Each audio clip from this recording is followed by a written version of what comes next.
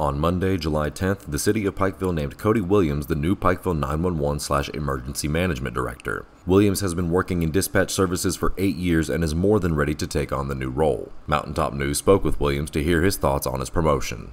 I'm just looking forward to, taking the next step in my career, trying to just do the absolute best job that I can for dispatch and our community as far as, dealing with the calls. I do want to be more hands-on with that still. I don't want to leave dispatching. I've done it for 8 years, and even now, being in my first full week, it's hard to not grab for the radio or grab for the phone. But those guys that's in dispatch, they're the real rock stars. I'm just kind of behind the scenes now. Cancer, it's a very scary word. But an outstanding treatment facility was here at home. I was led to the Lawson Cancer Center. As a nurse practitioner at the Lawson Cancer Center, we are champions for our patients. I am so happy for Robert. The treatment worked.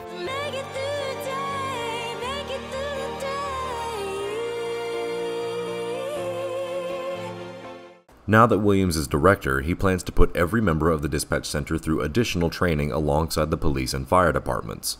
His experience in the field will aid him as director. For now, I just want to try to continue to run things how they are, but eventually down the road, I'd love to get us into some more trainings. I know we, just a few weeks ago, had a excellent training that the police and fire put on, and I'd love to be able to get dispatch more involved with something like that. I would just like to say, big thank you for this opportunity to, step into this position.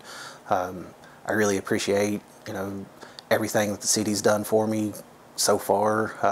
Everybody's been welcoming, being a very young rookie director. Like I said, I hope I can live up to their expectations that they have for me. Reporting for Mountaintop News, I'm Nick Collum.